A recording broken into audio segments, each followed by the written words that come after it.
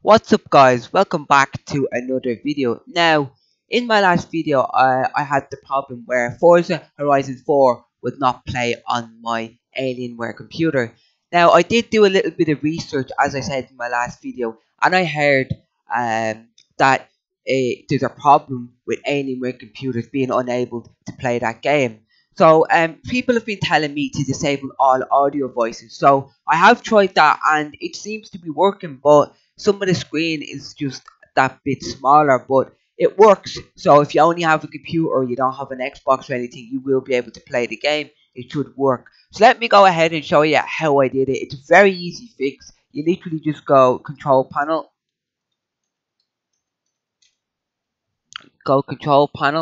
then click on hardware and sound.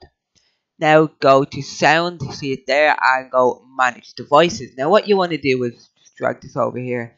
All these are, even if they're not plugged in, all of these you need to disable. So you right click, go to disable on all of these, and then just click OK. Then load your game, and let me see.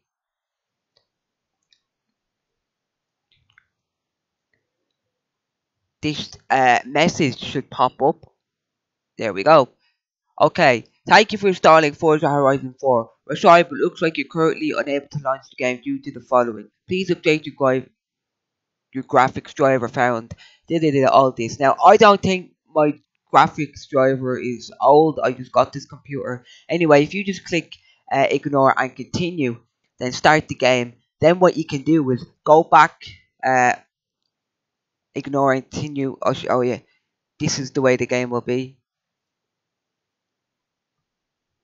Then after, oh, it's gone full screen now. So yeah, it's working, guys. It should work. God, that's loud. Okay, that was loud, but you get the gist. It's working. Now, let's say I had just disabled the audio voices. What I can do then is go back into control panel.